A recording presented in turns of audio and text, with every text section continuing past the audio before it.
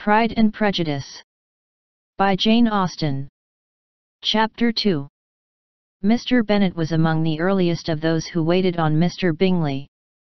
He had always intended to visit him, though to the last always assuring his wife that he should not go, until the evening after the visit was paid she had no knowledge of it. It was then disclosed in the following manner. Observing his second daughter employed in trimming a hat, he suddenly addressed her with, "I hope Mr. Bingley will like it, Lizzie." "We are not in a way to know what Mr. Bingley likes," said her mother resentfully, "since we are not to visit." "But you forget, Mamma," said Elizabeth, "that we shall meet him at the assemblies, and that Mrs. Long promised to introduce him." "I do not believe Mrs. Long will do any such thing. She has two nieces of her own. She is a selfish, hypocritical woman, and I have no opinion of her." "No more have I," said Mr. Bennet, "and I am glad to find that you do not depend on her serving you." Mrs. Bennet deigned not to make any reply, but, unable to contain herself, began scolding one of her daughters. "Don't keep coughing so, Kitty, for heaven's sake. Have a little compassion on my nerves. You tear them to pieces." "Kitty has no discretion in her coughs," said her father, "she times them ill." "I do not cough for my own amusement," replied Kitty fretfully.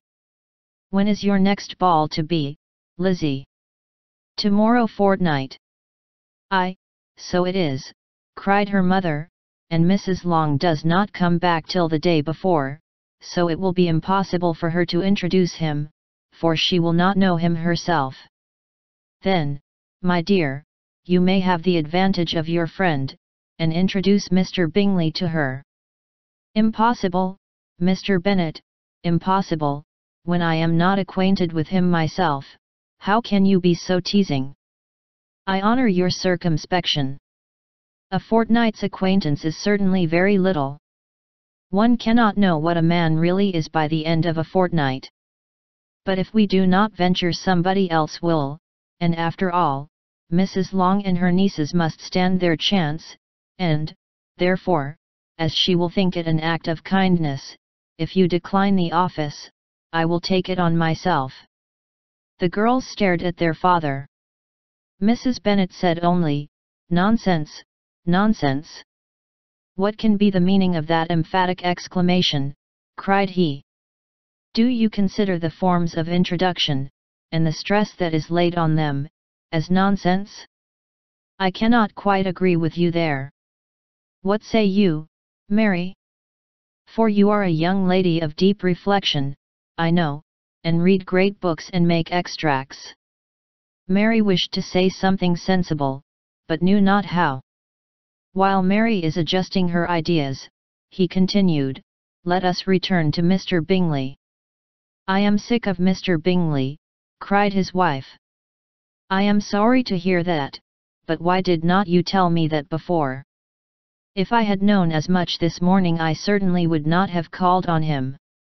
It is very unlucky, but as I have actually paid the visit, we cannot escape the acquaintance now."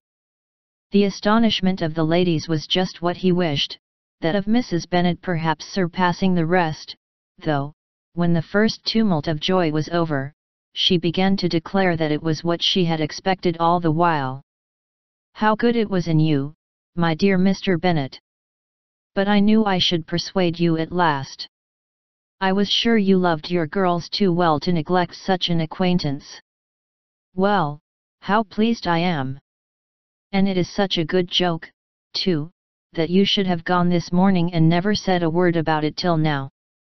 Now, Kitty, you may cough as much as you choose," said Mr. Bennet, and, as he spoke, he left the room, fatigued with the raptures of his wife.